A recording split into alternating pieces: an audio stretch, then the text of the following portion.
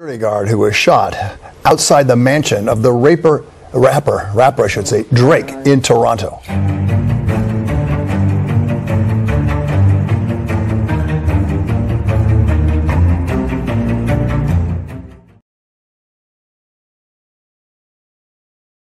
Welcome to the LifeScope channel.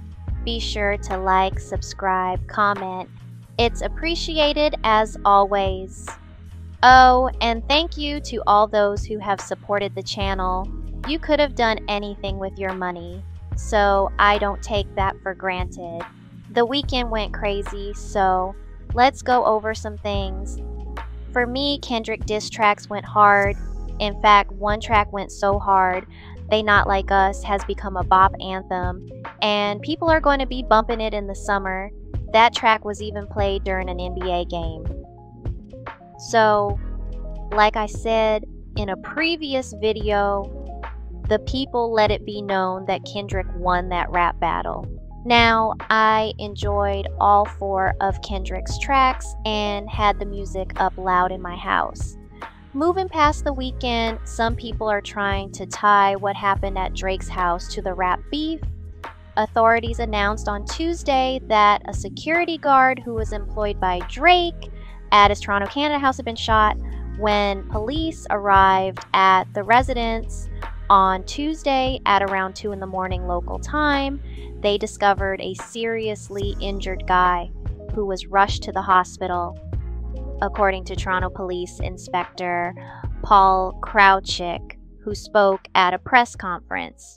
A shooting has occurred outside the home of rapper Drake, the incident occurring in the wake of Drake's ongoing beef with fellow rapper Kendrick Lamar. CP24's Courtney Heels is on the scene with more.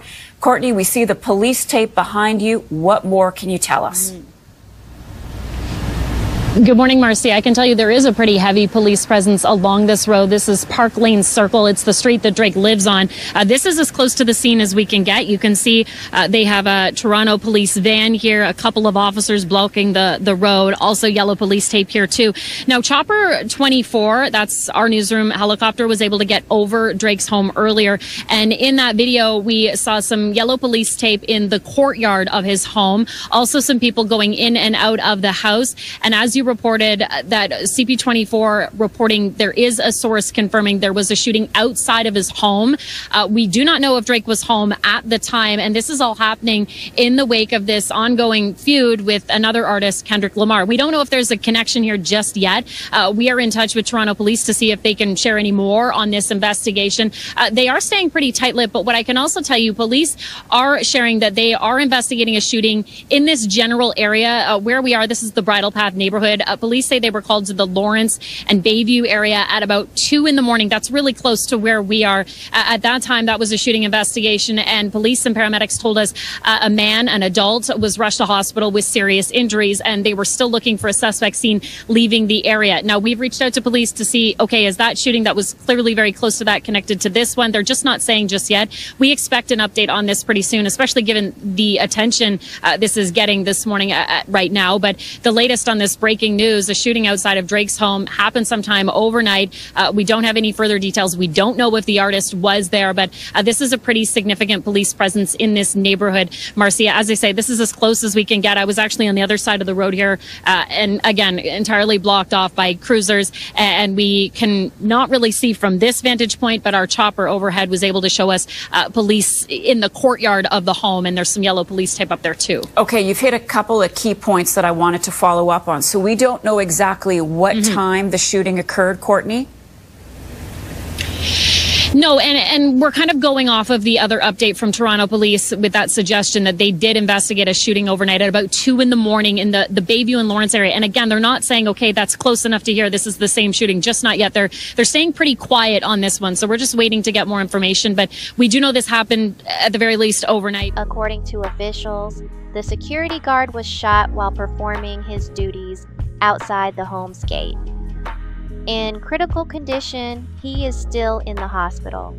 While Crouchick did not address whether Drake was present at the house when the shooting occurred, he did state that the artist's team is in communication with the police and is assisting with the inquiry. Journalists questioned Cashapp whether the shooting was related to the recent dispute between Drake and fellow rapper Kendrick Lamar. Cashapp responded that no cause had been identified as of yet. He said that several individuals were engaged and that they drove away from the scene. Detectives are looking over video of the incident. Now, in my opinion, Kendrick doesn't have anything to do with what happened at Drake's home. I don't like how other people are trying to report in a way to where they are asking a question that implies the beef led up to this moment. However, it's been said that it could be possibly someone in his own camp. Beyond hearing Drake's popular songs, I really don't keep up with him enough, so I didn't know that he had so much beef going on with other folks. For instance, after Drake made fun of The Weeknd's manager, whose house in Los Angeles was shot at last week. So, is this possible retaliation? Well, nothing has been confirmed from authorities yet, but I will say, to me, there are no coincidences. This is tremendous. What's wrong, Christian? They didn't expect this at all. I want you to get in this ring so bad so I can beat your ass down like Kendrick Lamar did to Drake this past weekend. Bad week for Toronto. Authorities stated that on Wednesday, a man was detained for trying to enter the same residence as entertainer Drake, only a day after a security guard stationed at the artist's Toronto home was wounded. Officers were summoned to the house at around 2 p.m. local time after a person attempted to gain access to the property.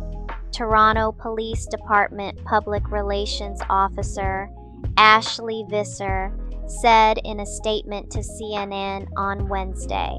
So the individual who was at Drake's house today was apprehended in accordance with Ontario's Mental Health Act and taken to obtain medical assistance. In lieu of making an arrest, police officers may, under the Mental Health Act, place someone in custody who they have grounds to think is acting erratically and may be suffering from a mental illness. According to the authorities, there isn't any connection between yesterday's shooting and this occurrence. It was not immediately clear if Drake or anyone else was inside the house on Wednesday when the event occurred.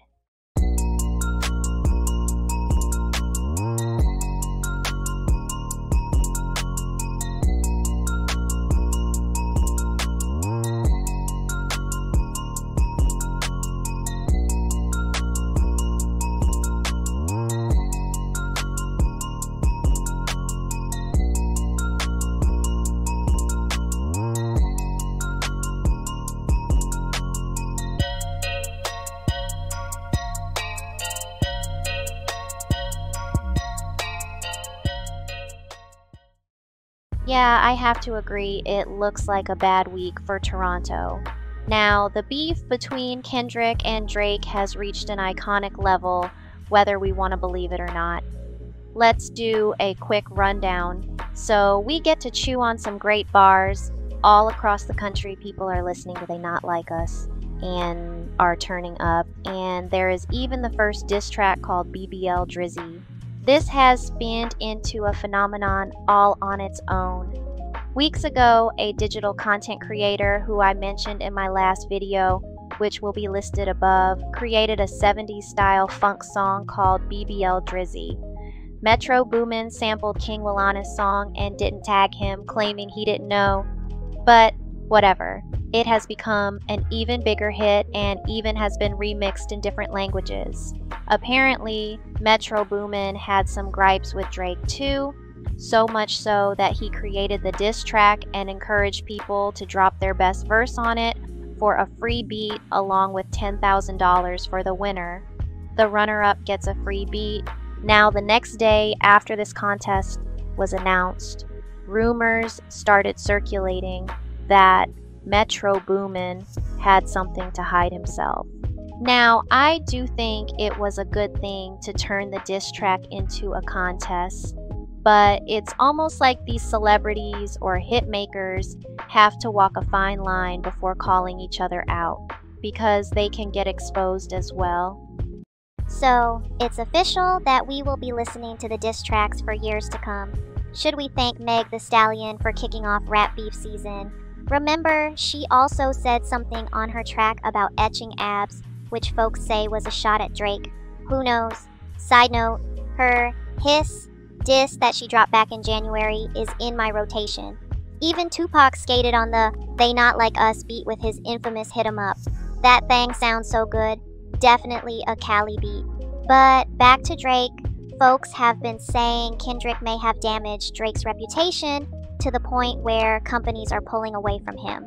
We don't know if that has been officially confirmed yet, but if so, getting tagged with the pedophile title will do it. Even on the last diss track Drake put out, he sounded tired and worn out. It's real interesting, all of the celebrities and people who are chiming in from different countries on this beef. I don't like how some rappers are trying to condemn the rap battle when they themselves had rap beef. So it was cool back then, but now it's not cool. They act like the fans want something violent or bad to happen because of the very personal words on the track. That's not the case. Two things that can be confirmed is Kendrick won the rap beef, and Metro Boomin said that Drake tried to get a cease and desist against the song like that, which Kendrick said in one of his diss tracks. It doesn't seem like he lied about that part. So what else did Kendrick not lie about? Anyway, let me know what you think. Until next time.